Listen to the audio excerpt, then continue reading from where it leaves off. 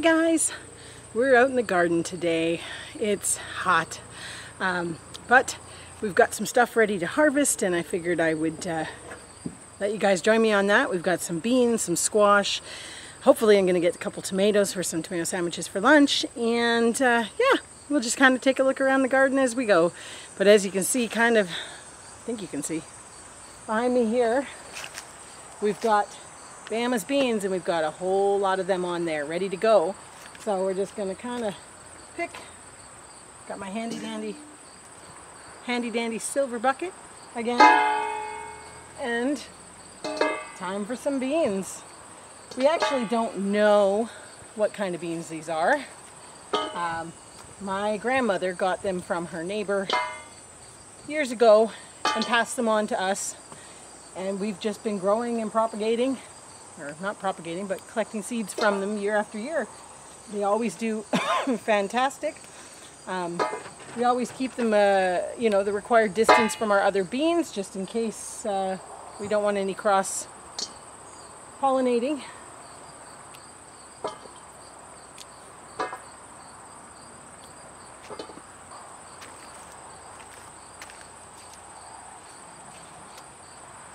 That looks like about it. We'll move on from there. Our Kajari melons, again, are doing fantastic. We finally got to try one. We do have to thank Roots to Refuge Farm for recommending these guys to us. Well, not directly. We watched their video and we're like, we need to try those. I definitely recommend others following them. They're a great channel to watch. But talk about prolific. I think we've got about 15 plants on this trellis here. It was our first time trying it. Some were started ahead, some we just put the seeds directly in, and so far we've harvested, I think, 6 melons, and there's got to be another 20 and more coming as it climbs up the trellis here. You can see these little guys coming. So very excited about these. What can I say about them? They're kind of like a cantaloupe / honeydew taste and texture. They're green on the inside. We weren't really sure what to expect, but they're gorgeous. Definitely a keeper. We've already saved some seeds from these and are looking forward to maybe doing both sides of the trellis next year, now that we know it's a keeper. My Roma tomatoes, as you can see, are a jungle, but they're loaded with fruit. We're just waiting for some ripening. Probably still another 2 weeks out on those, I would have thought, but I'll keep you posted. Behind me here we have our Asian red noodle beans. Again, a find from Roots and Refuge. Love their channel. We love these beans, although this year they seem to be very, very late, but we finally have blossoms. Very excited about that. They will go up and over the trellis and hang down. They range between 16 and 20 inches long, each noodle. I found them great for canning, that sort of thing. So we'll come back to those a little bit later and see how they're doing in a few more weeks here. It's kind of nice to have things staggered out so it's not all at once. But we're going to go and get ourselves some peppers. I'm pretty sure we're going to have some. We'll take a look. These are our dough hills again. That one's not quite ready, but this little guy here is. I don't know if we can even see this. There's a nice little guy.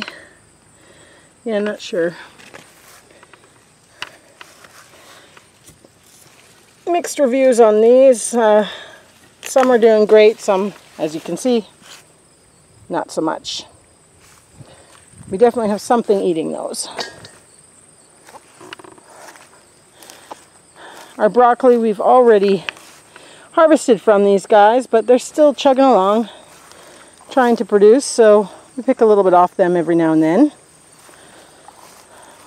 Oh boy, look over here. Look over there. There's tons of them coming in there. I'm not sure if any are actually, well, whoops, picked that one, so I guess it's coming. Oh, this little guy here. Dough hills are a little pepper. Our dill is looking like I need to harvest some. again, pickles weren't so great, so the dill's kind of been allowed to go, but I would like to dry some dill seed and dill weed, so looking at some of these heads here and thinking maybe it's time to pick some. We might come back to that on another one though.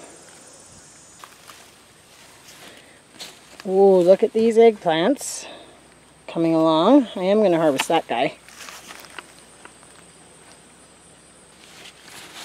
Take a squeeze through here. Oh, there's one at the back side. I fall.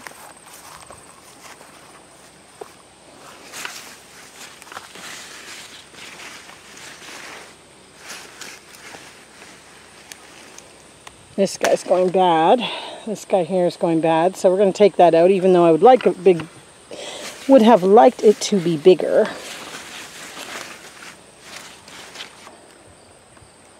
Still lots of season left for these guys, plus we have some in the tilled garden as well. Now's where we have a bit of fun.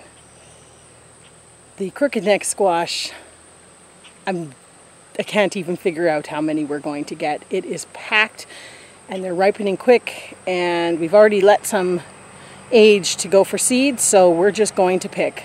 I might set you down for this one.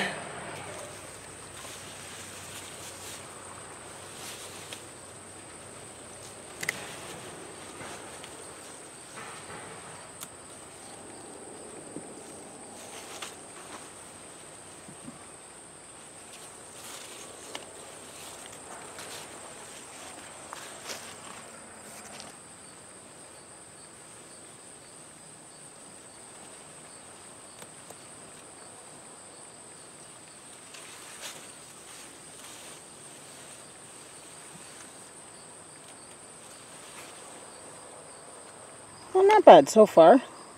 We ended up with 8. There was a few more that I could have picked, but I'm going to let them go a little bit longer. I don't really want to have to process and do them right this instant, so our bowl's looking so pretty.